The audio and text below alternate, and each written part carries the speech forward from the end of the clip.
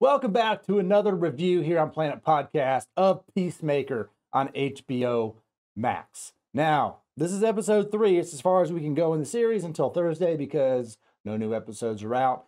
But if you watch the first 2 reviews on this one, I'm going to stick with what I kind of said. I think the show has a lot of promise. I think that a lot of it was a dumpster fire, but it's something you can't stop watching.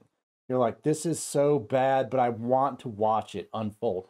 I think that's what's happening, and this episode was no different. I think that the character that they've given John Cena to play in Peacemaker and the way that it's written for him suits him very well, because I think that comedy in both physical and in the lines that he's given works well for him. You know, you look at it and go, it's so stupid, but it works well, because I'm not saying that John Cena couldn't be a great actor, but I don't think his range is all that amazing when it comes to roles that he's played. And I've seen a bunch of his movies, so I feel like he kind of plays mostly the same kind of character, which a lot of these guys do get typecast in. But this one I think is pretty funny for him. I don't know why. It works. It's kind of dry adult humor, and I enjoy it. I think the dynamics that we have amongst the cast are good. The only person that I would really say doesn't really fit in still to me would be Daniel Brooks playing Leota.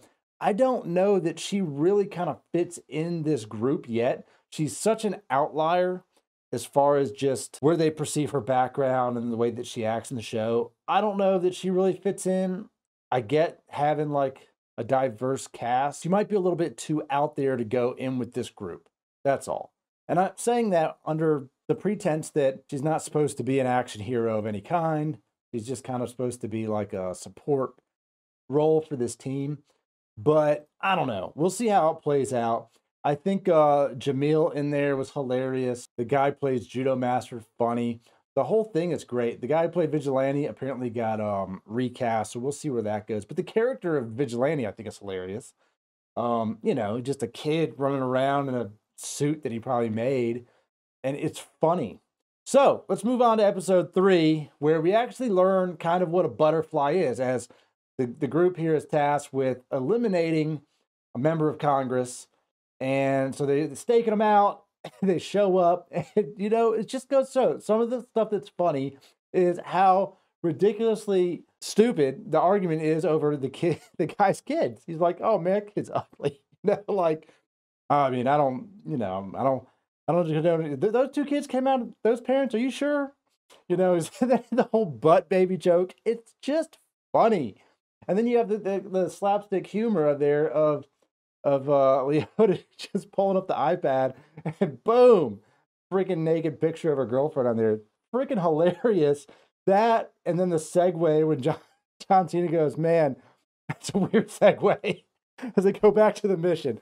Those are the things that make the show really funny and something that could be kind of serious, but it's not, right? And I think that's really what separates this show kind of from all the stuff that we saw on the CW. And I talked in the other episode about like Arrowverse and The Flash and those what are the other one, Legends of Tomorrow or whatever it was.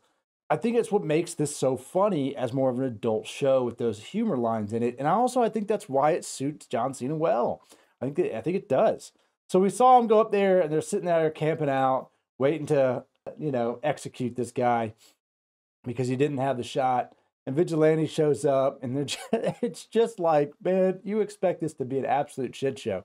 His jokes, John Cena's jokes, Peacemaker, against Judo Master were hilarious. It's so funny. And the fact that they cast Judo Master, this little short Asian guy who just kicks their ass, is great. It was really fun to watch. So we see him sit there, and he wants to draw even the little things, like, where's the dove of peace on my gun? It's engraved on everything. And then he goes to draw it. It's just so bad. And he's just like, shit. This is great, man. It really is. It's these little moments, and you get a lot of them. And that's kind of what I'm liking about this show, is it's not like it's constant in your face. They're trying to make it. It doesn't feel like they're trying to make it funny. It just is funny, right? It doesn't feel like it's like really over leveraged in the show. Like they're trying to make you laugh. They're just doing things, and it's funny. I think it works really well. So we saw him have the reaction to the family in there that are apparently all butterflies, and they're sucking up this liquid goo, and it's all weird. And then he just can't pull the trigger, And Vigilante is like, move over, buddy. He starts humming his tune and just executing him. Like, what? It's just a kid, just a dude who's hanging out with him, and then they go down this epic fight scene where they get kidnapped. And even the stuff where he captures them and he ties up Vigilante. He's got him hung up there and he's just zapping him. He's like, give me all you got, because it's not hurting him at all.